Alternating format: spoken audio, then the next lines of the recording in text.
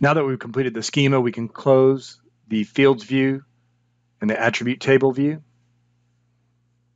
And now we want to update the symbology for the trees feature layer because it's the symbology we'll be using in the field when we collect our actual tree locations. So I'm going to select the trees feature layer and go to the appearance ribbon and click on the symbology dropdown and select unique values. This will open up the symbology pane. I'm going to go ahead and dock mine over on the right.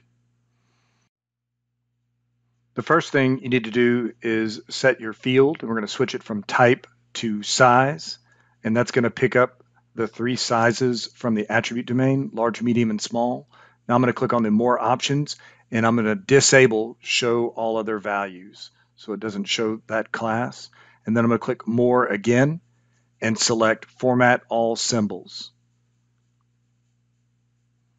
Now in the gallery panel, in the type here to search, I'm going to type in tree and find the tree symbol in the ArcGIS 2D section, select it, and then go to properties and switch the color to a tree looking green. Now that looks good. And click apply. I'm going to click back to return to the primary symbology panel. Now notice that it updated all 3 classes, both in the symbology pane and in my contents pane, but I need to differentiate those classes. So I'm going to click on the large symbol patch and upgrade the size from 10 to 24 and click apply and back. And then I'm going to click on the medium symbol patch and change it from 10 to 16. So now it's obvious that it's a tree symbol and it's obvious that it is large, medium, and small trees. All right, go ahead and close the symbology pane. I'm going to go ahead and reset my ArcGIS Pro interface and save my ArcGIS Pro project.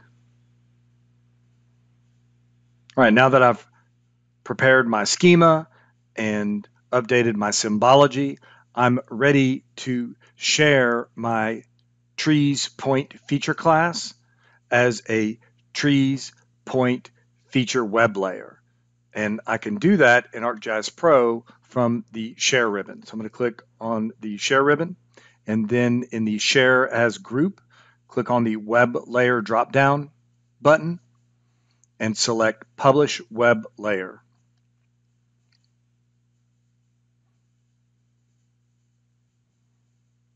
Go ahead and dock that on the right.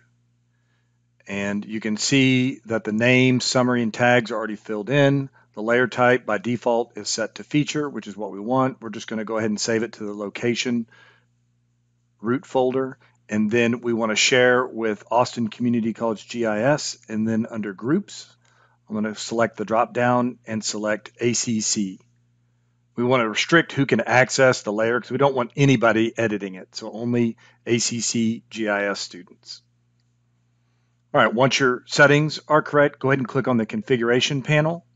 And then in the layers section for the feature layer, click on the little pencil button to configure your web layer properties.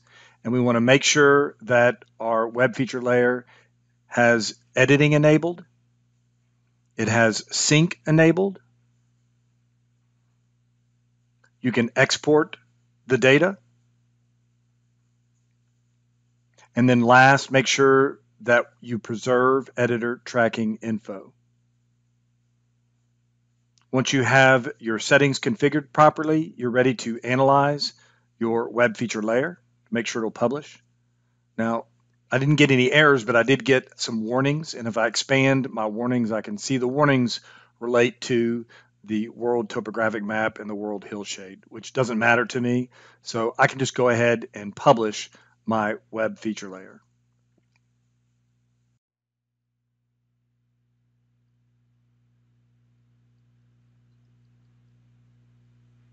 Once it's published, you'll get a little message at the bottom of the panel that says it was successful, and you can click on that hyperlink, the Manage the Web Layer, to actually open your web layer in a internet browser. But we can also confirm in ArcGIS Pro that it was published successfully.